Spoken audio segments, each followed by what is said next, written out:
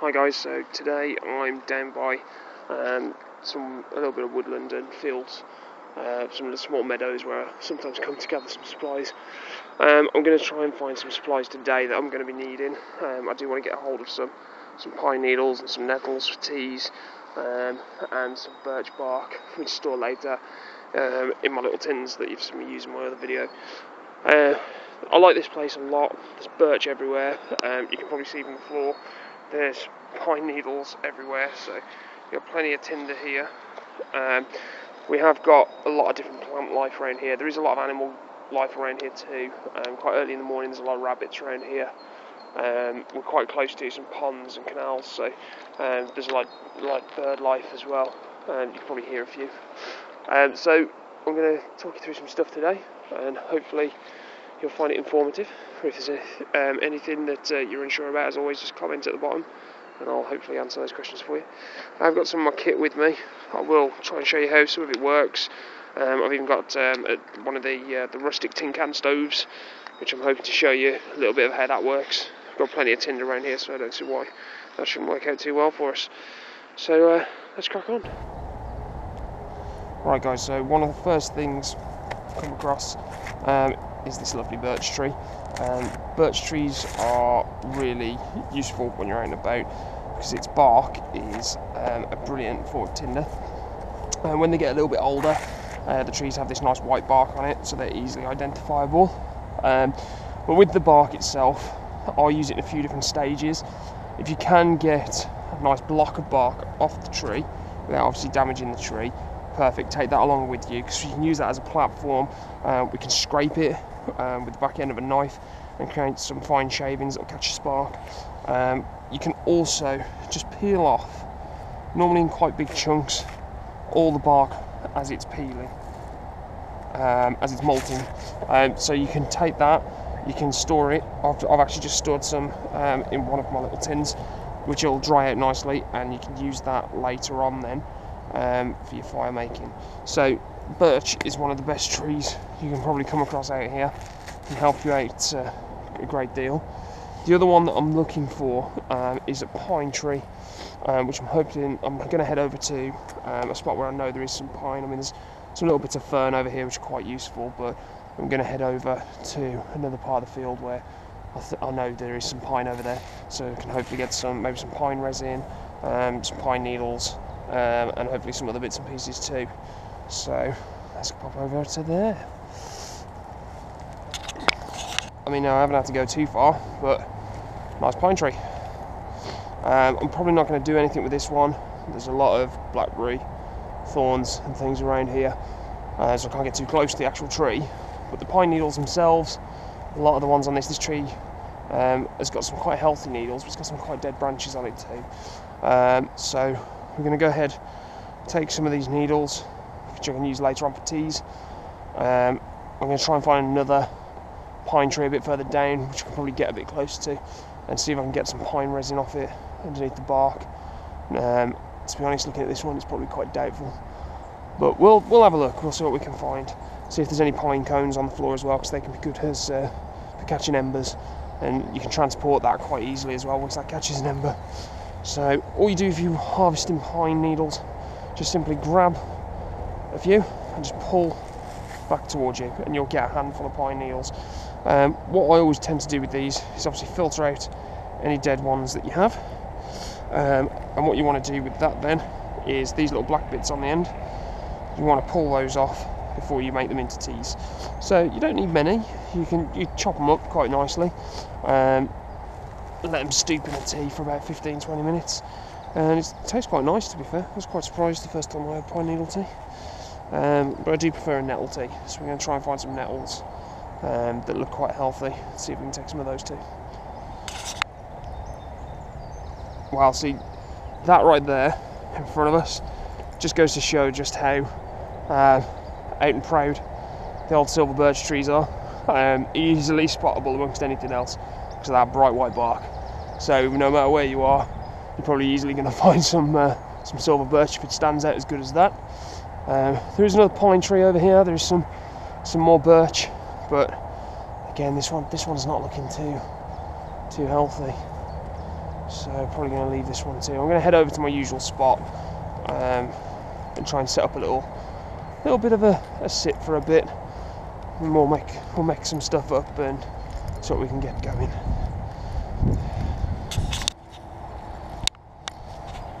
So here we are, heading over to my usual spot. I like this bit. It's got a lot of resources around, but it's also got this nice open field. So in the morning, if you want to look for rabbits or anything, you can do. We've got some nice pine trees up here too, so I'll see what we can get off of these. There is a patch up here as well where I sometimes get some nettles from, so I'm hoping to get some while I'm up here. Let's see what we got up here. In fact, I can probably see the remnants of my last fire still up there from the last time I was here a few weeks ago. It's quite weird because around here I live pretty close to a lot of houses and things like that, so you do find this is one of the best wooded places to come, but nobody really knows that it's here, which is quite handy. So there's my fire from last time, still here. Pretty often anyone comes over here. So in here, like I say, you can normally find there's a lot of resources in here. There's a lot of birch. There's birch absolutely everywhere. That was nice, just walked into a spider web. And then we have an abundance of pine trees. The only downside with around where I am, in comparison to other places you might stop, like I say, I use this place primarily just to gather resources, because you do find that you do get a lot of litter and stuff over here. So some of the stuff's probably not that healthy. That's why you do really have to have a good look over here before you utilise anything. But already there's a few pine cones around here which we can use as tinder with the pine needles. But a lot of the trees around here don't look like they've got any pine resin on, which is what I was hoping for today, because I'm really running low. But we'll definitely take some more pine needles from here, because these are healthier trees. I do like the trees down here over the ones up the top. We'll probably try and harvest a bit more birch bark too. Try and get some good slabs that we can take back in case we need it long term. As you can see, there's a lot of people that will come and mess around over here. You've got some makeshift tools people have used as hammers and things. You will find this kind of stuff a lot if you're out and about. Just try not to use anything that's been sitting too long, because obviously the rot isn't going to help you too much. Just made it down to this water's edge. This is one of the many canals and ponds that we have around here. Quite commonly around here you will find bulrushes growing, especially down the bottom. You can see them starting to pop up. You do find that these will grow quite close to the edge sometimes. If they do, in little shoots here like these, they'll grow quite tall out the ground, grow about 4 foot out the ground, off the top of the water, sorry. But the good thing with the bulrush, you can split a bulrush, and what will happen inside it, it's nice and fluffy. In fact, I think I can see one that I started harvesting last time I was here, but I left it to grow a little bit. So obviously bulrushes aren't really in season at the moment, so what you've got is this kind of fluffy stuff just here, and this is more flammable than cotton wool. It goes up very, very quickly. The only downside with it is you do have to sort of check over it, especially if you're storing it for later. You get a lot of spiders, like Mr. Spider, and other bugs and insects that will hide out in them, because obviously they're warm. So it's quite a useful tool to carry. If you do find some bulrushes, I always tend to try and stock up a little bit on some bulrush fluff, just for later on, should I need it. Right, well, I'm going to take you back up over onto where I had my fire last time. Try and get a good little platform going and show you how the tin can stove works. Which, to be fair, couldn't find my old one, so I've quickly knocked one up this morning. It's not the best one, but it certainly does the job. Just need to get some wood and some kindling going first. Right then, guys, so I've switched to primarily using my Gopro, which is strapped to my head. So I do apologise if you can't see as much as me, but it is just my point of view from the top of my head. What we're going to do then is, first of all, get my little chair out, little cheap chair, so I don't have to sit on the floor. I'm going to show you the tin can stove. Now, the tin can stove is something that's very easy to make, very cheap to make, especially considering it only takes 2 tin cans, so it's quite a useful thing to carry in your toolkit. Now mine, like I said, I had to knock one up this morning because I don't know for the life of me what I've done with my last one. So essentially, to show you, this one is quite a rustic one. This is your tin can stove. So all you have is 2 tin cans. One is smaller than the other. What you've done is you have taken obviously the top off and drained the contents. So I just use this for an old can of beans. What we've then done is turn it upside down and drew around the edge of our smaller can. Now by doing that, you can make sure that fits inside. Take that top bit off. With this one, this was quite a close fit, so I literally just took the top off and crimped the edge. It's not very neat, I know, but it does work. Then what you do is just drill some air holes in the bottom. I've drilled a couple a bit higher up as well, because these cans are quite a similar length. Ideally you want one that's a little bit shorter, just to allow more oxygen through. With your smaller can, very easy to prepare. Just drill some holes in the bottom, drill some holes around the top, the side of the bottom, and then just drop it in the top. Just make sure all your air holes are at the bottom, and then essentially that's ready to go. So all you're going to do, these run off wood, so I'm actually going to put my bulrush that we picked a minute ago in there, just to help it getting going. I have been collecting a little bit of dead twigs just to be on the safe side. It did rain last night, so I'm hoping this takes off a little bit better. Now typically if you use it something like birch, or you can get hold of some fat wood or anything like that, these will actually burn for a very, very long time. With these as well, what I like with them is the temperature in which they burn at. You can boil water very, very quickly on these. They do work quite effectively as a little stove, so you know, at least if you're out and about and you haven't got access to an actual stove to cook on, I always carry a little cheap stainless steel ice bucket. You just empty your contents, like your beans or whatever, into here, knock yourself up a little stove. That will sit on the top and cook nicely. So let's get him going. Now a tin can stove's up and running. The one thing I am going to try and do, just because the ground's a bit more unstable up here, I'm going to find some nice bits of strong young wood, and make a little pot stand either side, just to balance my little ice bucket on top. So there we go. Just hammered in a bit of birch there. It's holding my nice little bit of cookware on top. Got a nice leaf in my water though. I'm going to have to filter that before I drink it. Just to show you really that this can work. I mean, as you can see down there, the can's going. It's going good. The oxygen flows good through there. So you know, for something that you'd normally throw in the bin, you can make yourself a tool out of.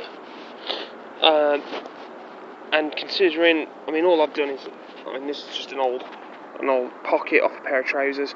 I've literally just cut the pocket out, stitched it a little bit, and I just keep it in there, because obviously it gets a bit dirty.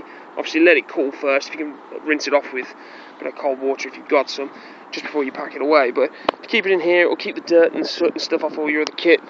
But it's just an inexpensive way of being able to quickly just pop up, especially little home comforts like having a cup of tea. It makes all the difference just to quickly be able to boil a bit of water. Which this, as you can see, is actually starting to work quite well. Obviously, if I had some, I didn't bring my foil with me today. If I brought my foil out with me, or or if I had something similar, I could use it just to cover the top. In fact, that's getting quite hot already. Just to obviously make it boil a bit quicker, but I'm in no rush. It's nice to have the option at least. So tin can stove, I mean, although I've gone through briefly how to make it, I will probably do a video at some point just to show you how to make it.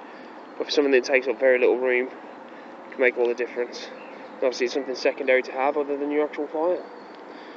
You have got the option with these, as well as using them to cook with, they do kick out an enormous amount of heat. So, you know, I have known some of my friends that when they are out and about, they'll put these in the entranceway to their tents or into their shelter systems, just as a way just to keep a bit of heating going, really. Like I say, little luxuries make all the difference, boost your morale, and it, especially in shitty weather, it can make what is a crappy day just that little bit better. So guys, I was on my way back and came across this, which is a nice fire that someone's had recently, but as you can see, very inexperienced people basically chucking any old shit on here. Sometimes though, these kind of things can be a little gold mine. Come along here, find some decent charcoal you can use to make up embers later if the fire's been done right. You've got things like these big logs. Bastard they are to carry back, but I've got about 50 feet of rope in my bag, so I could probably lash the two in some way, shape or form. Just as something to sit on, keep your arse off the ground, stop yourself getting wet. Also, you can sometimes find, especially if people have been making fires, they sometimes leave their tools lying around. I've found in the past little mallets people have made out of old tree trunks and stuff, and they actually come quite useful, handy pieces of tools, especially if it then means you don't have to make them yourself, which is always good fun. Plus, if worse comes to worse, it's an extra log to stick on your fire. So, if you ever do see an old fire pit, always come and have a look. So this one's just full of shit, including a statue for Colleen Holden. Well done, Colleen, your Oscar's here. But if you do find one of quality, there's normally some bits and pieces you can salvage out of there. Right, and guys, I'm heading back round to home now. Come back into a bit more rural area, as you can probably see. But in fact, I've got a big road above my head. I hope you've enjoyed watching this one today.